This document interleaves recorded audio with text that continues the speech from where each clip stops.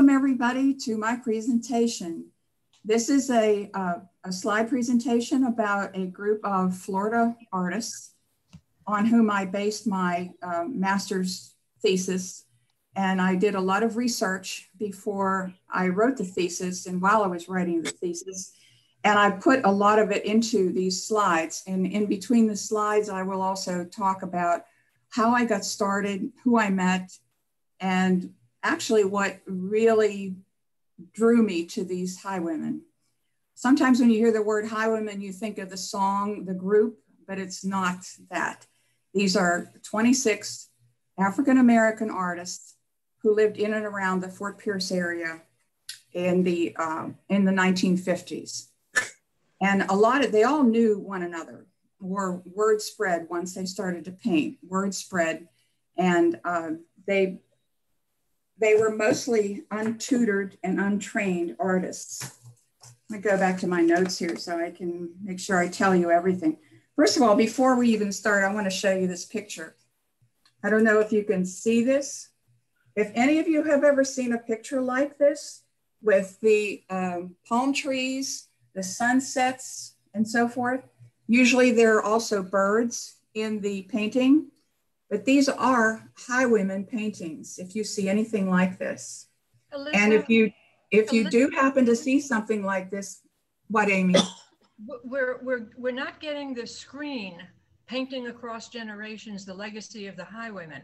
So what we're seeing now is just you holding up a frame. Right, because I don't have this in the presentation. So I'm just showing this as an introductory sort of a thing.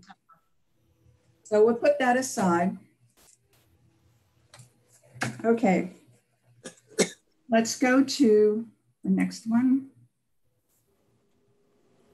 And again, this is what I'm telling you about the 26 African-American artists, 14 of which are deceased now. The latest ones just died last year. And I'll talk about each one of these points here. As I said, they lived in and around Fort Pierce. And if any of you know anything about Fort Pierce, you might know that the Florida landscape artist, Beanie Backus, has lived there and is a renowned landscape artist. And because of his landscapes of Florida, there is a museum there, if anybody's interested, and they have not only Mr. Backus's landscapes, but they also have some of the Highwaymen's landscapes also. And only two of the Highwaymen, Alfred Hare and Harold Newton, were not exactly trained, but Harold Newton especially, at the time, he was doing paintings on, religious paintings on black velvet. And when he met Mr. Backus, Mr. Backus said, "Don't do that anymore. Don't do that anymore here. I'm going to show you.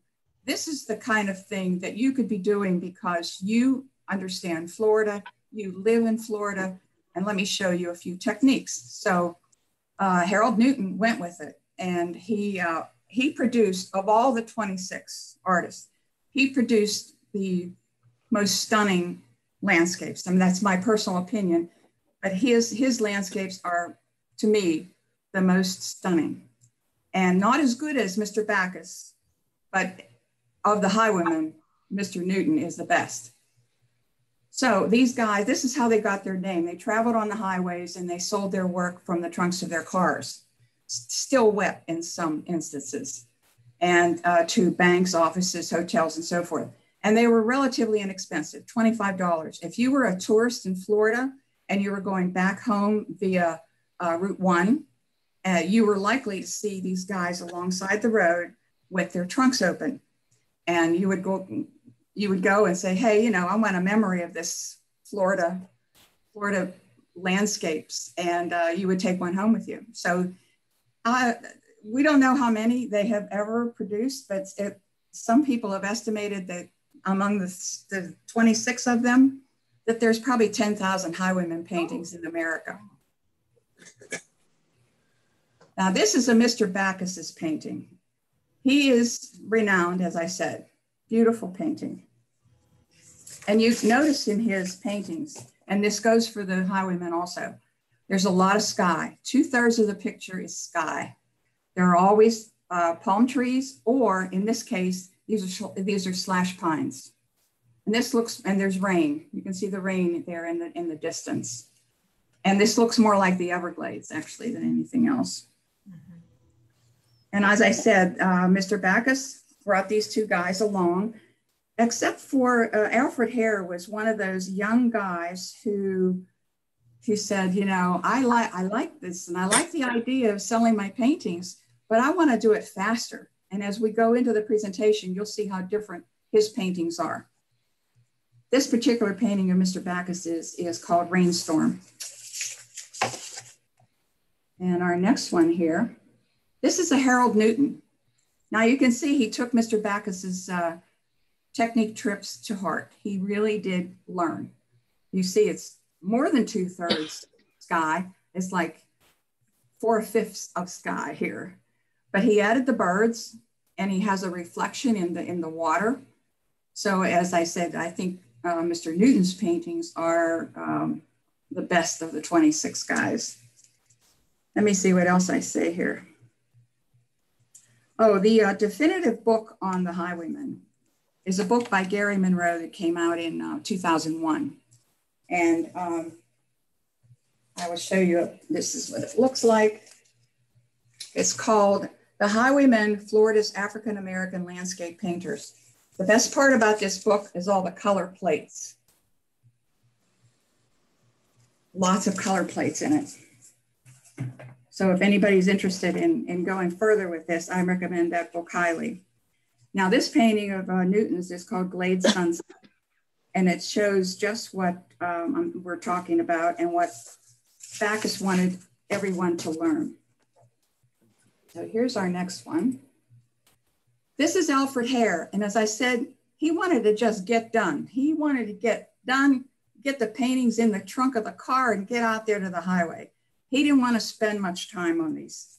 And you can see that they're very quickly realized. No, I like them. Pardon me? I like them. Oh, well, everybody likes them because they are the Highwaymen, and they are, I want you to notice something too.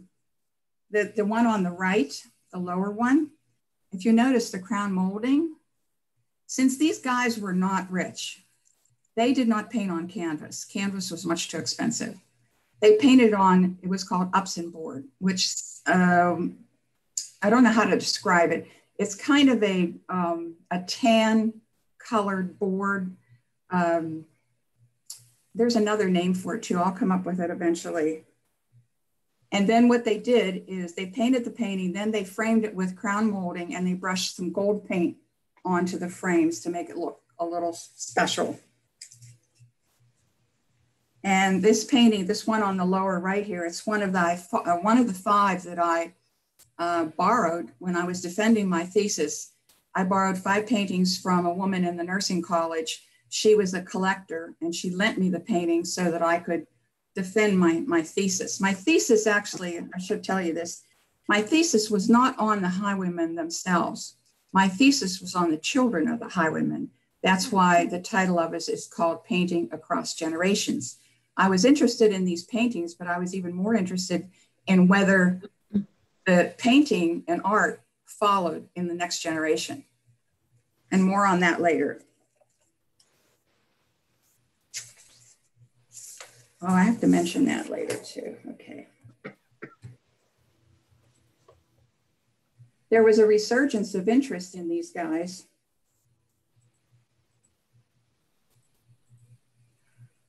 Because they were given the name Highwaymen by a newspaper columnist in the mid-1990s.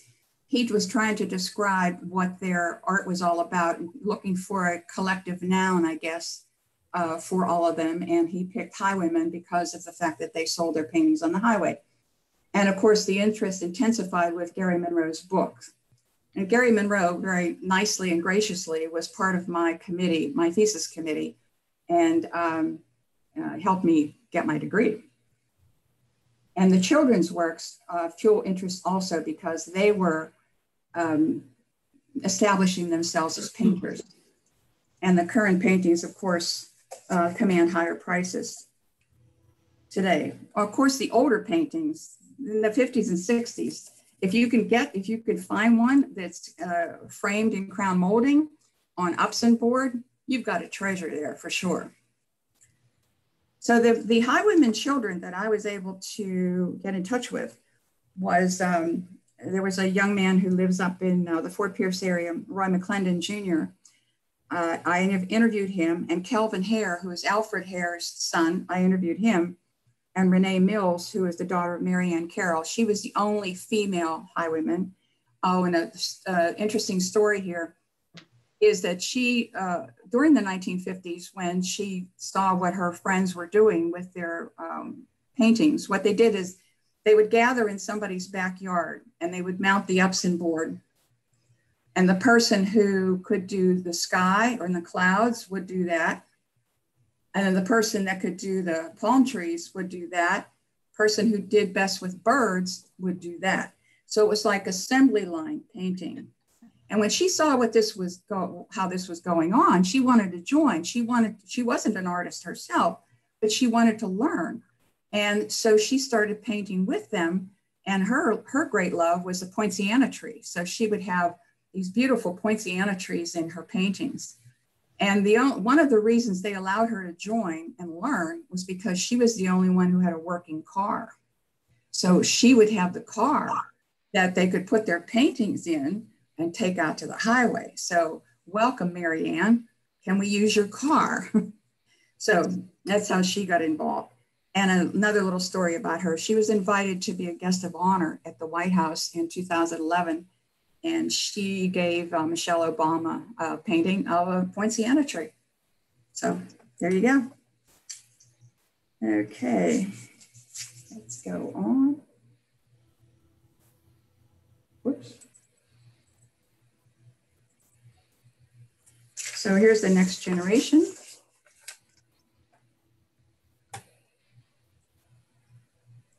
I wasn't able to find everybody that I wanted to find, but of these people that I mentioned, they really helped me a lot in describing their parents' time as an artist, and some of their parents were still living, of course, some not. And they are not, I would say, exactly like their parents because their parents were able to sell these paintings and quit working factory jobs, quit working the orange groves. These children all went to college. The children all established themselves as whatever they wanted to be, teachers, lawyers, doctors, whatever. And also they can, those of them that have galleries, and Kelvin Hare has a gallery up in Fort Pierce, and Mary Ann Carroll's daughter has a gallery in Sanford. They were able to do what they wanted to do. They didn't have to do factory work. They didn't have to work hard. So their paintings really don't contain that desperation, if you might want to say, because they could take their time with it. And they had education, so they could do whatever they wanted. But they do paint because they paint to pay tribute, they paint because it's profitable, and they paint to fulfill a desire. So one person I really wanted to interview was Harold Newton's daughter. Her name is Sherry Newton, and she lives down in Fort Lauderdale. I tried to get in touch with her, but she wouldn't want to be interviewed. Roy McClendon Jr., as I said, is up in Fort Pierce. He let me sit in his studio and watch him paint as I interviewed him, which was very nice. And what's the other guy? Okay, there was up in Cocoa Beach, another artist. I wasn't able to interview him, but I interviewed one of his students in his gallery. So it was very interesting for me to go around that part of Florida and find these people and try to talk to them. So as I said, Sherry Newton, her name is Sherry Newton Lumpkins. Now, she would not let me interview her, but I did find some of her paintings, which you'll see next. This is Harold Newton on the right. and Sherry there. Now, I don't exactly think that's the best painting in the world, but because the Highwayman mystique is profitable, she is making some money on it. And who can blame her, really? As I said, Harold Newton was my favorite Highwayman painter. He's probably the best of the lot. She paints in a tribute style. Now, Harold Newton is one of three brothers. He had a brother Lemuel and a brother Sam. Lemuel has also passed away. Harold Newton died in the mid-1990s. He died before the name was coined even. He had cancer and he died then. But Sam Newton has a studio up in Cocoa. I visited his studio, but of course he would not let me interview him either. He's a very good painter. He is, next to his brother Harold, probably one of the best of the Highwaymen also. But his paintings go for the thousands of dollars. I'll tell you a little bit more about Sam Newton when we get towards the end of this presentation.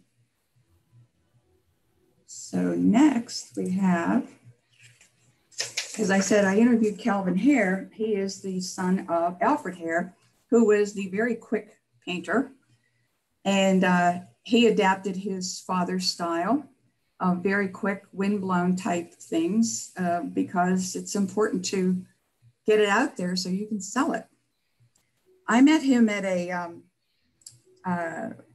gallery in Lake Worth on, I think it was Lucerne Avenue. It's a gallery called Art International. And this is what precipitated, well, actually, it's one of the things that precipitated my interest in this whole thing. As I was talking to him and picking up this signed postcard, he was telling me that he didn't know his father because his father was, I think, 26, and he was shot dead in a bar when he was about 28, something like that. So Kelvin really didn't know his father well at all, but he carries on the legacy because he not only displays his own paintings, he displays the paintings of the other living Highwayman artists. So he is carrying on the legacy. And that's why I thought to myself, oh, sounds like that could be a topic of a thesis, carrying on the legacy. Here we go.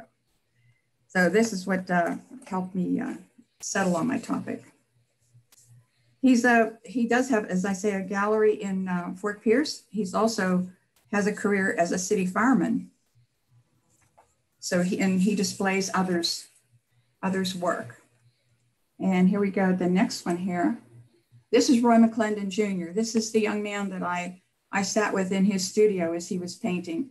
His paintings are a little different and kind of interesting, but really don't have that much of what I would consider a Highwayman quality. The painting I showed you earlier, this one, that's his father. That's Roy McClendon, who is one of the 26 Highwaymen. So he makes a pretty good, the junior makes a pretty good living. He's also a minister, and he used to accompany his father to A.E. Backus's studio in Fort Pierce. He also was put to work as a really young little kid in making the crown molding framing for the paintings. So he was involved from the very beginning. So it was very interesting to listen to him talk. Okay, we're almost at the end here. I wanted to show you something first before I say anything else. Okay, this is the picture I showed you earlier. You notice the pink clouds? Mm-hmm. Okay. This is a painting by George Buckner, who's since deceased. Anyway, when I was sort of like mulling over a topic for my master's thesis, I had met Calvin Hare. I talked to him, and then there was an article in our Palm Beach Post about the passing of George Buckner. And it was an article about what he loved about the painting. He loved to make pink clouds. And so in most of his paintings, you'll see pink clouds. And so I thought, oh, wow, that's really cool. And they had for this article about him, they had interviewed his son, and his son was saying that whenever they would be driving along in Florida, of course, his father would say, pull over, pull over. They would pull over because this would be the kind of sunset or the kind of cloud configuration that his father loved to see. And most of the time was the pink clouds. So you put those two things together, do a little research, come up with a book by Gary Monroe. And I had and do the interviews and so forth. And I had my topic. So now I'm going to tell you about this. I got my master's degree, obviously, and then of course my interest in the Highwaymen is still there. But I go to galleries, and whenever their paintings are displayed, I've met several of them. I have autographs from about 10 of them who autographed my Gary Monroe book. And whenever I see that there's a display, an exhibition somewhere, I'll go and see it. So one day I was in a Goodwill in the back and donating some things from my house. And as I was waiting for them to give me a receipt, I looked to my right and I saw this painting leaning up against the wall. And I could see from the back, because I knew this about the paintings, I can see from the back of the painting that it was Upson board. I could see that the framing was crown molding. And so I said and I looked and I couldn't see the front of it, obviously, but I could see that it looked like ocean. So I said to the young man there, is that painting going out on the floor? And he says, yeah, we just haven't gotten around to it. And I said, well, what kind of a price are you going to put on that? And he said, $9.99. I said, you mean $9.99? He said, yeah. And I said, could I buy that now? And he said, sure, I'll take it out front for you. This painting is an original Highwayman painting by Sam Newton. You can see, if you look to your right, on the screen here, if you look to the right-hand side, you can see a little bit of tan there. That's the Upson board.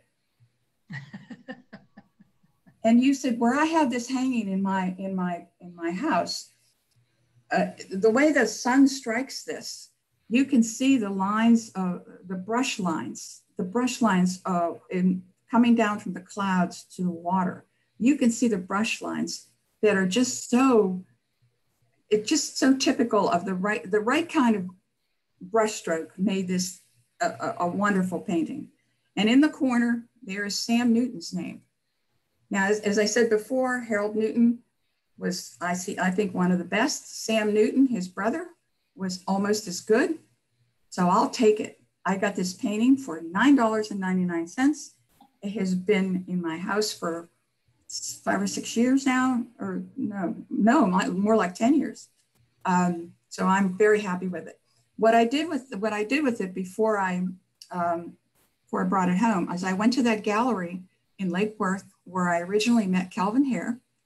And I had interviewed the owner of that gallery too, as part of my thesis. I interviewed the gallery owner there because he dealt in a lot of Highwayman paintings. And I showed him what I found. And he says, wow, you found that in a Goodwill? I said, yeah. It was I would never go into a Goodwill now without looking at their paintings. But anyway, what he did for me is he cleaned it up and remounted the hanging on the back for me. And he did not authenticate it for me, but I bet if I would ask him to do that, I could have him do that. But with Sam Newton's name on it, I don't think there's a reason to do that.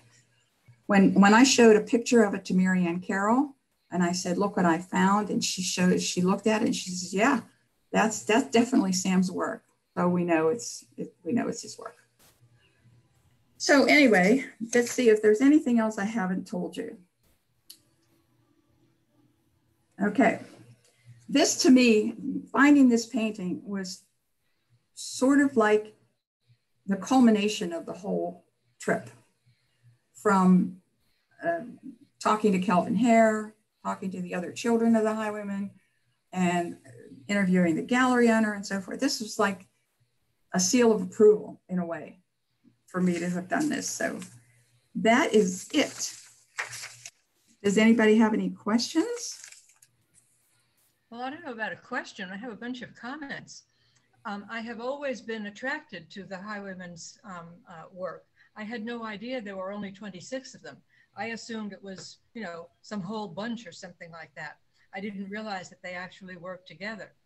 And the thing that I have always enjoyed about them is those wildly extravagant sunset, sunrise, whatever they are, the golds, the beautiful sense of a concentrated color thing. It is so Florida. It's so typical.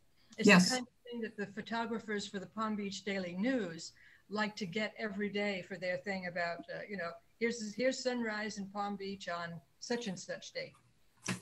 They are exuberant. That's the word I like about it. Yes, exuberant, which I think their children's paintings don't necessarily have. No. As you spoke about the force for them for doing them, this was a way they could make money without having to, you know, bust their butts going in the factories or whatever. Mm-hmm. And they truly developed their art. They found their métier. This was something that the proportion of sky, which was where they could get the greatest amount of color in. Mm-hmm. It really, it's very affecting.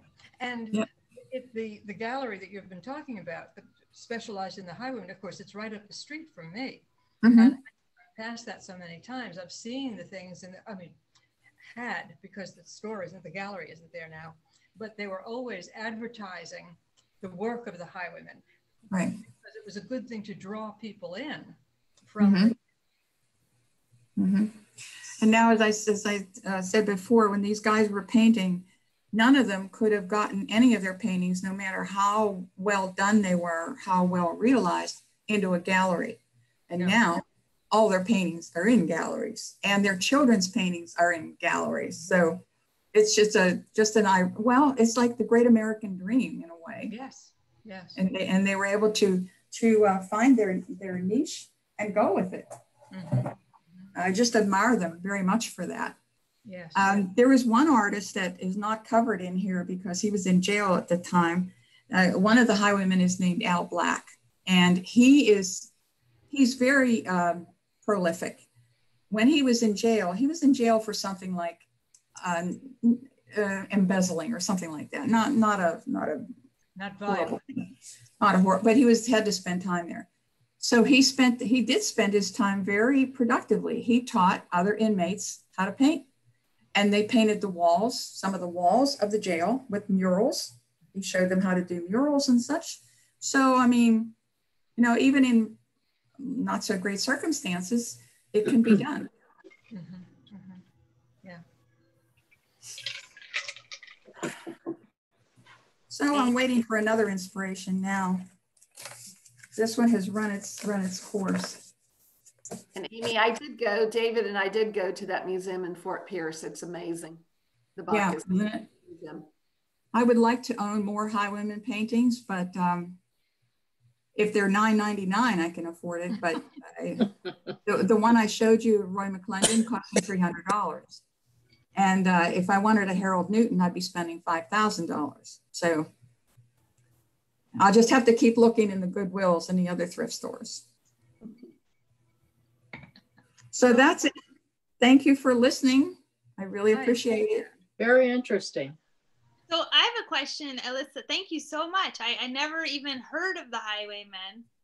And I think I never really appreciated that what a Florida sunset or sunrise, you just kind of think that's what it looks like everywhere. The sun is the sun and everyone sees it. So I guess I never realized that those colors may be, and I guess, well, over the water, I know is very unique.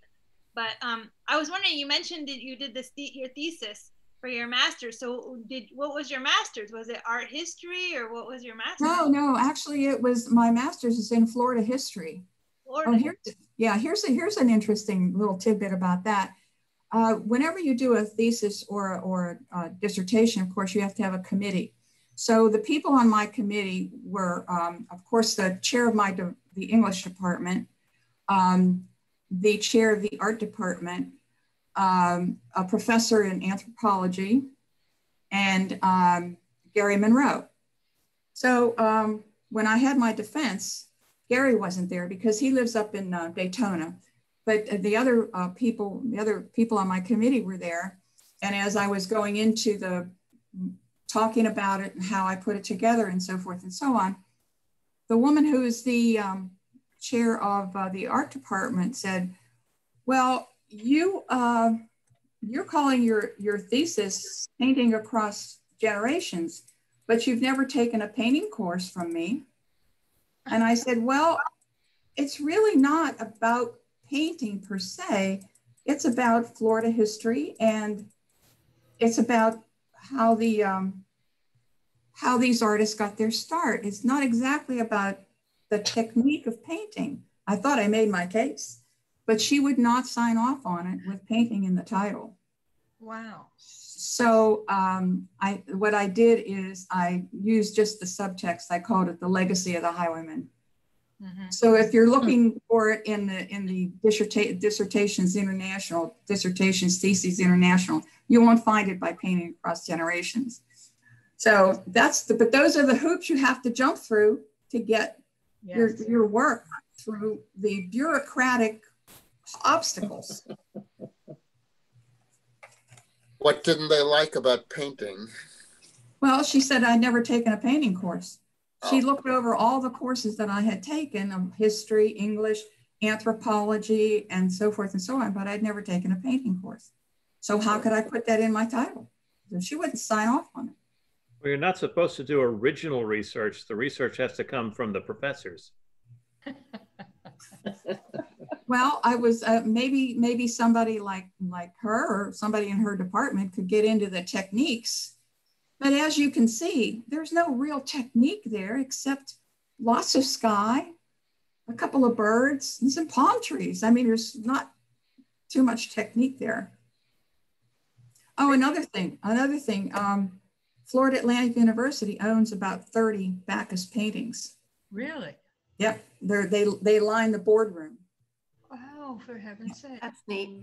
Hey, Elissa, when you mentioned how they do it kind of, factory style, assembly style, some of these big names and the ones for like 5,000, did they do the entire painting, or you think they were done like that and they got to put their name on it?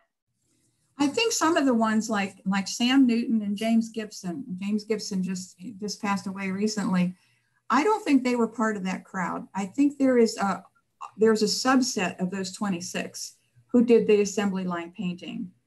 And others like McClendon, the painting I showed you, I don't think he was part of that subset either.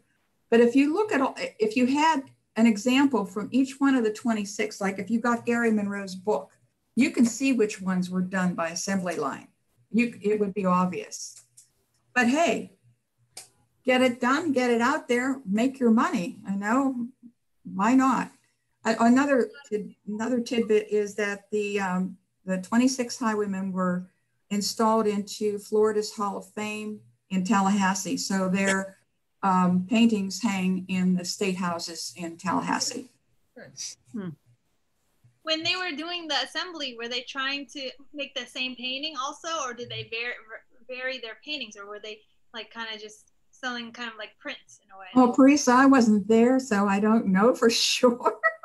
I don't know. Like I said, if they were very prolific, and if tourists were taking these paintings all over the country, or maybe even overseas, there's 10,000 paintings out there. Some of them might look alike, but who's ever going to have two to put together, to check it out? Yeah, they probably a lot of the same scene.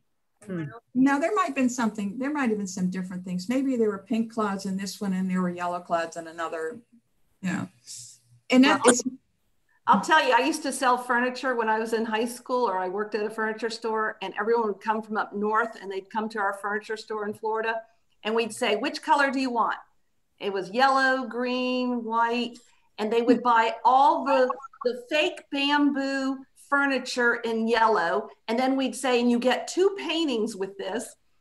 And they were all those mass-produced paintings. They all were identical, but no one compared their bedrooms with each other. But right. Funny. But here's another thing. Speaking of furniture and people's houses, I have a friend who lives down in Lighthouse Point, and his house was designed by an architect and was furnished and outfitted by an interior designer. And I noticed when I visited him one time when I was there, I went to use the bathroom, and I noticed there's a Highwaymen painting on the wall right over the toilet. So you took it.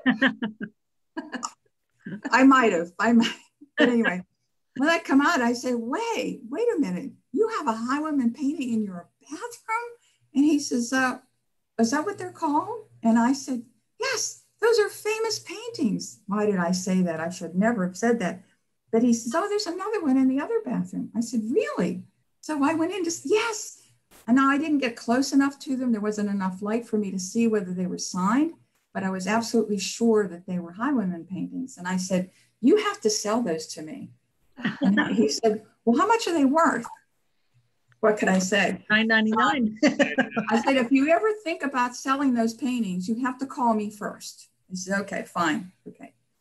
So now I asked him, why did they end up in the bathroom? I asked him why did they end up in the bathroom? He says, well, you know, so-and-so who was the designer thought that the colors went well in there.